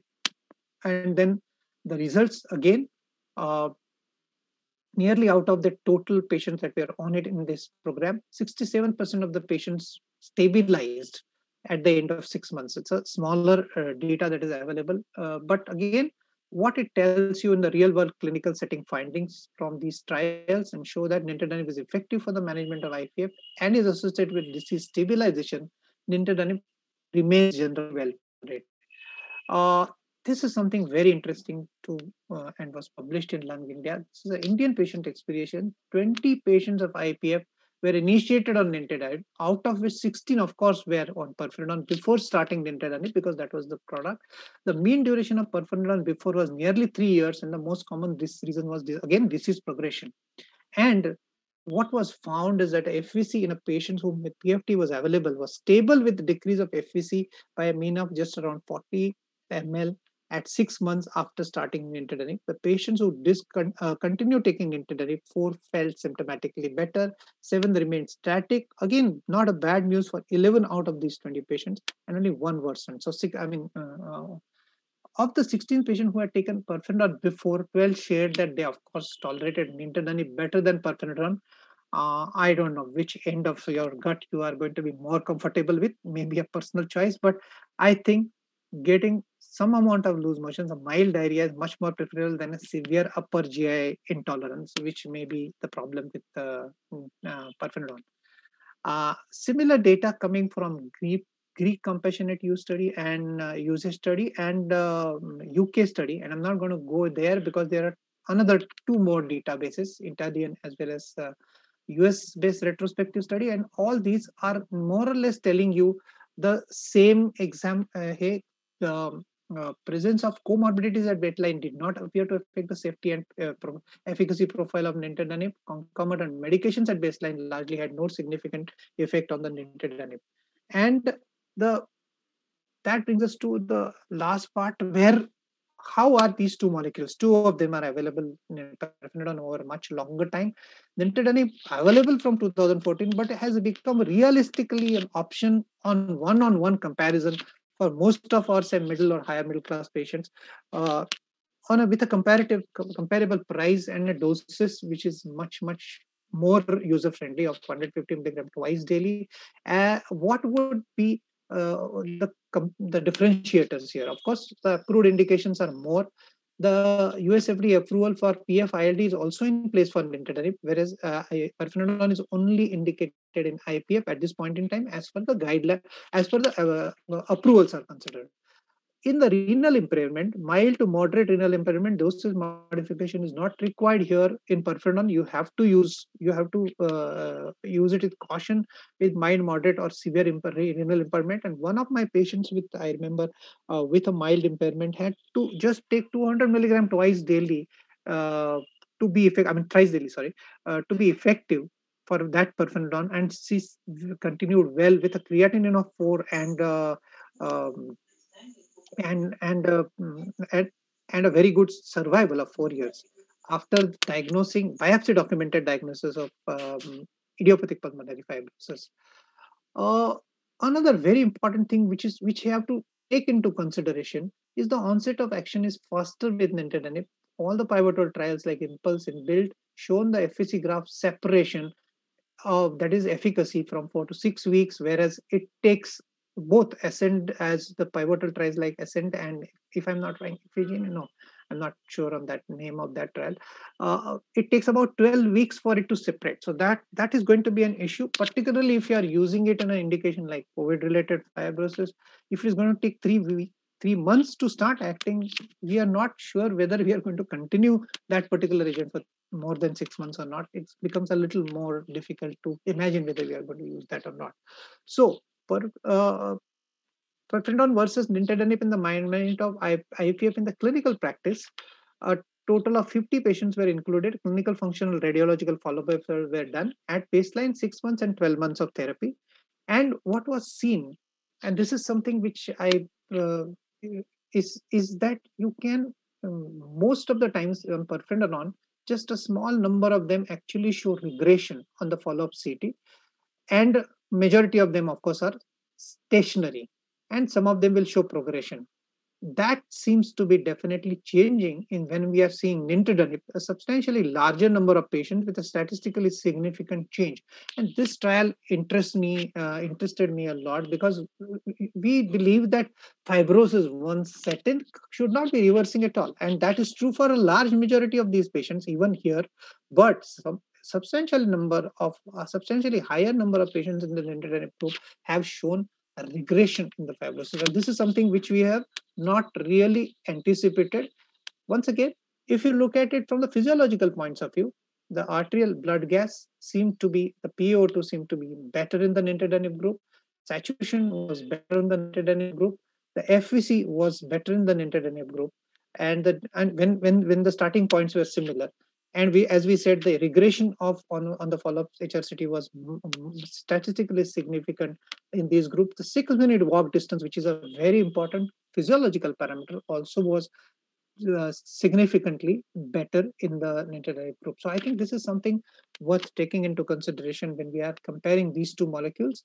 When they are on the equal pricing setting, their onset of action is faster with nintedanib, and the side effect profile is possibly more manageable or tolerable when it comes to between these two agents. And of course, the patient preference also has to be taken into consideration, because what side effect he comes across, we'll have to make accordingly the changes. So both Perfenadone and nintedanib appear to stabilize a disease which is typically associated with deterioration in clinical function radiological parameters. Here, in this particular trial, they had observed that nintedanib actually had a lower tolerability and more serious AEs. That means their diarrhea profiles was worse than what was the upper GI problems that their patients encountered, and therefore the discontinuation rate was a little higher in the nintedanib group in this particular trial. But at the same time, irrespective of that, there was a change towards betterment in the nintedanib group. And I leave you with these two guidelines. There's no question about the fact that all symptomatic IPF patients with FVC of more than 50% predicted should be initiated on nintedanib. So that's a consistent statement coming from ICS and NCCP in 2020. And of course, 2011 and 2014 onwards, recommendation suggests that clinicians use nintedanib in patients with IPDF, conditional recommendation, moderate confidence, and this is kept on growing over the period of time with this. So I think with that, I'm not going to read that because I've already touched upon all these aspects of the concluding remarks. So with that, thank you. And thank you, Sanjeev. It's over to you. Thank you very much. Nitin, I think you have shed light on a very, very important aspect, which is on the role of this management of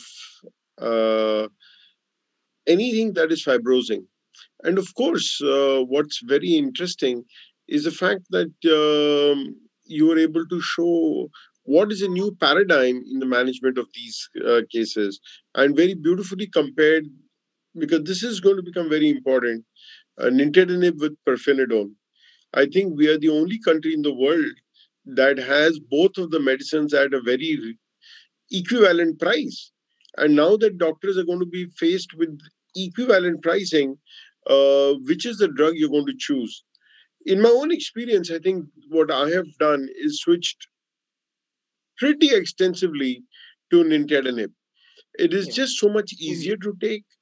It is just 2 tablets. You don't have to build up the dose over a long period of time. And I was very impressed that you had the same experience that I have. We have over 100 patients on nintedanib in post-COVID fibrosis, and diarrhea does not seem to be a problem. Absolutely not. I don't know. I've not seen a single. I've not seen a Yeah, single because side effect.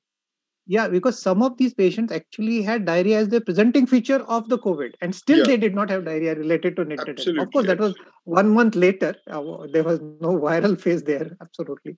Yeah. But what I am doing, and I would like to have your thoughts, and this is something a little controversial because I think there's a question in the box here, chat box. What is the criteria to start antifibrotic drugs in COVID and post COVID cases?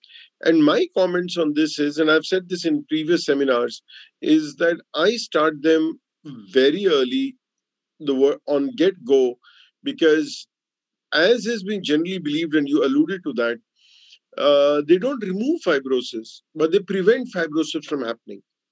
Now, compared to IPF, which fibrosis develops over 5 years, here fibrosis, develops over 5 weeks.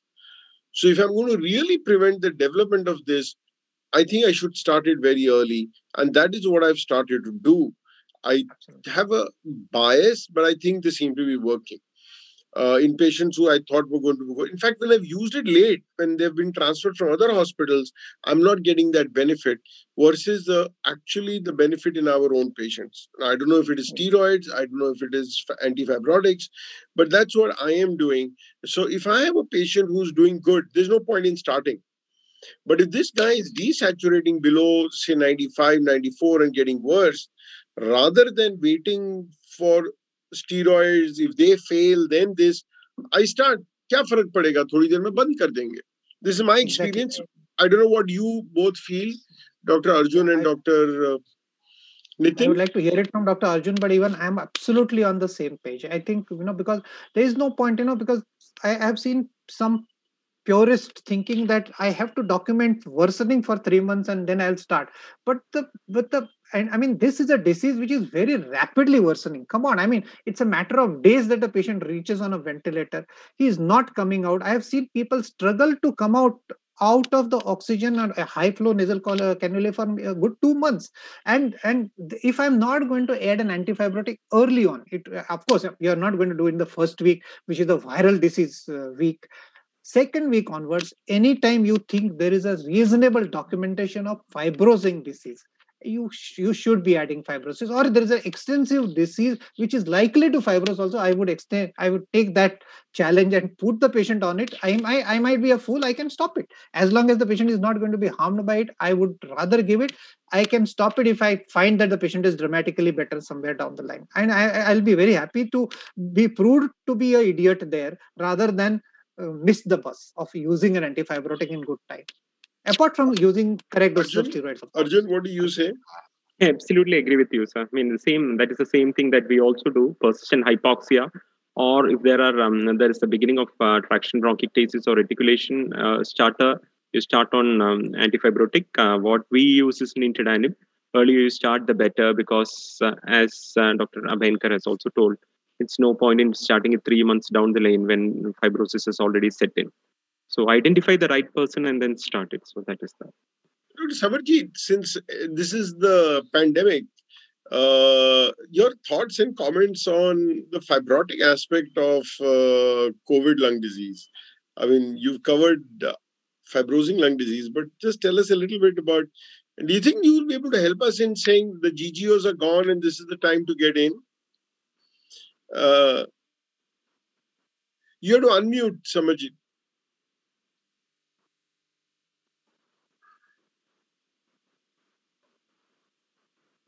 So we have seen some COVID fibrosis for sure, but we are not really guiding therapy, or I have not had much experience with trying to tell my pulmonology colleagues when to go with antifibrotics.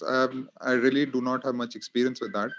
But of course, we have seen a lot of fibrosis, and there was some question about whether they are worse in patients who have had plasma therapy, etc.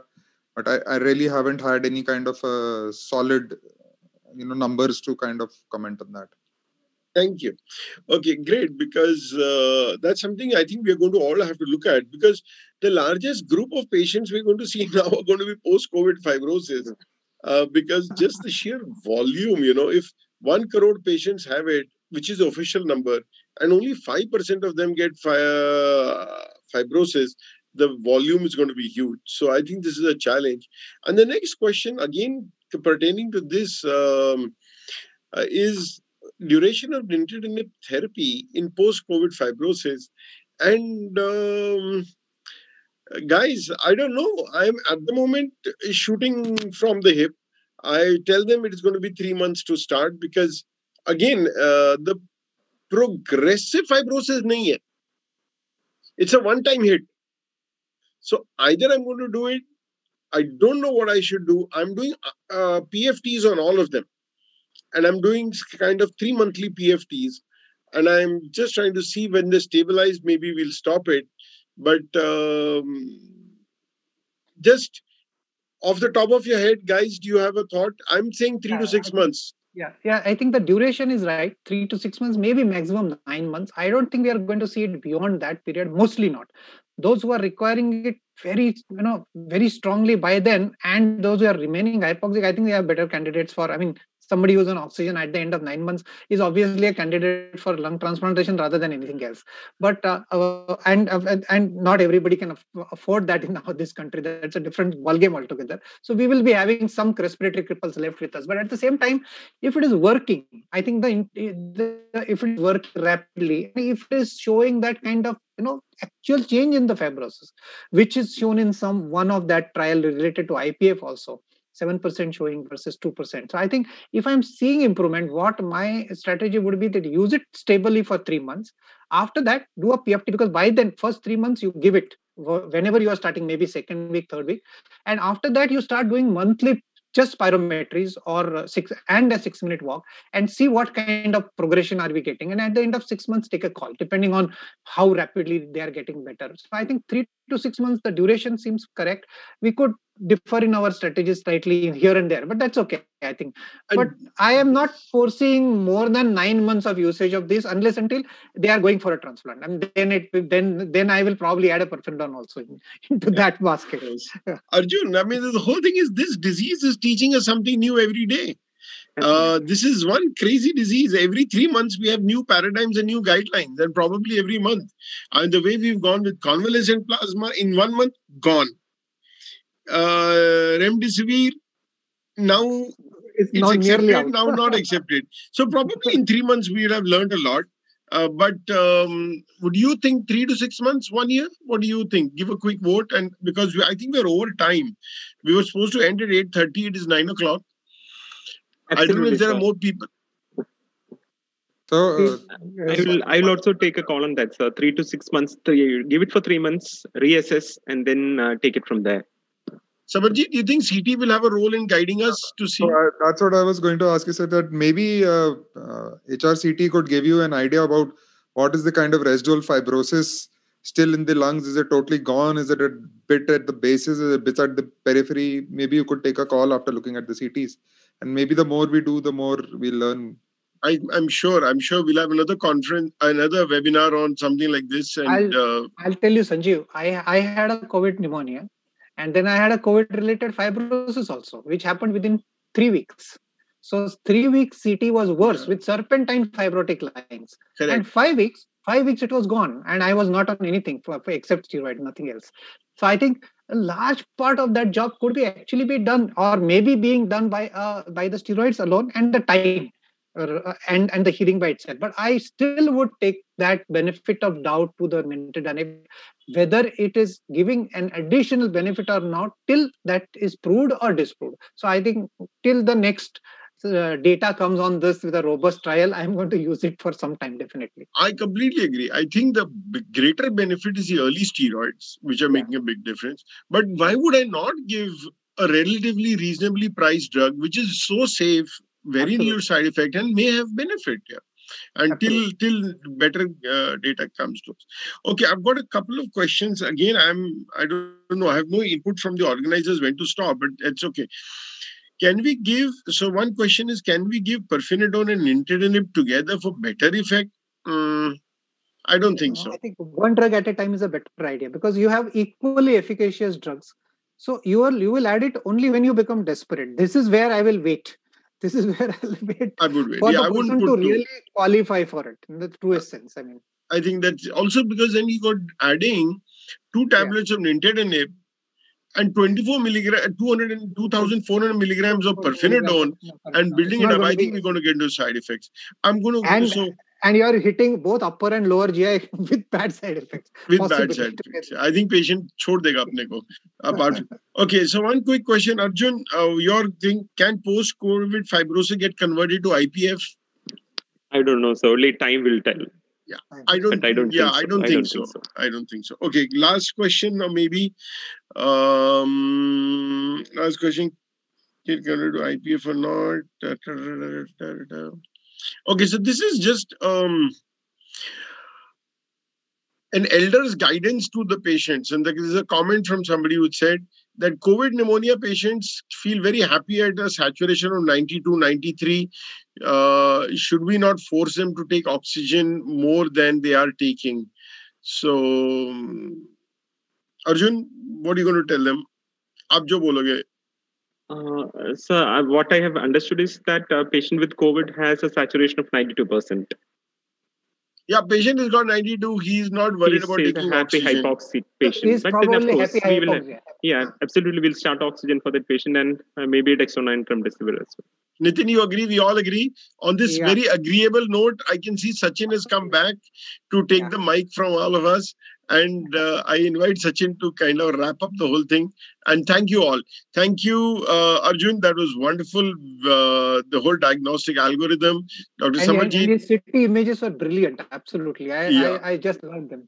I love them. So, Samarjeet, excellent. You know, my only comment on that, all these wonderful images you guys from CT scan present, only in conferences. In the day-to-day practice, we get this horrible CT scan to look at. 3 photo hai upar ki, 3 photo hai niche ki, and we cannot make out anything out of it. I just hope you keep giving those wonderful images on day-to-day practice. And Nitin, of course, fantastic coverage of everything. It's always a pleasure to see you. Pleasure to see all of you. Thank you all. Thank the audience and thank Lupin for arranging this. A wonderful time. Thank you all. And I'm going to hand this to Sachin to wrap it up. Dr. Sachin, all yours. Yes, yeah.